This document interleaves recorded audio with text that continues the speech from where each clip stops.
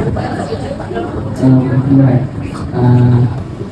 What is your secret to succeed, and do you have any advice for teenager, young people who passionate about technology and robotics? Thank you.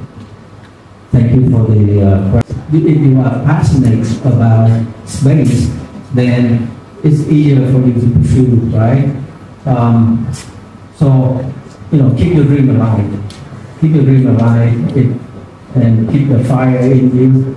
And regarding robotics, actually, NASA strongly emphasizes robotics. Like I said, they build robotics. Even Kennedy Space Center where I work, we have a robotic team. And actually, all across 11 NASA centers, they all involve in robotics. That's the future trend.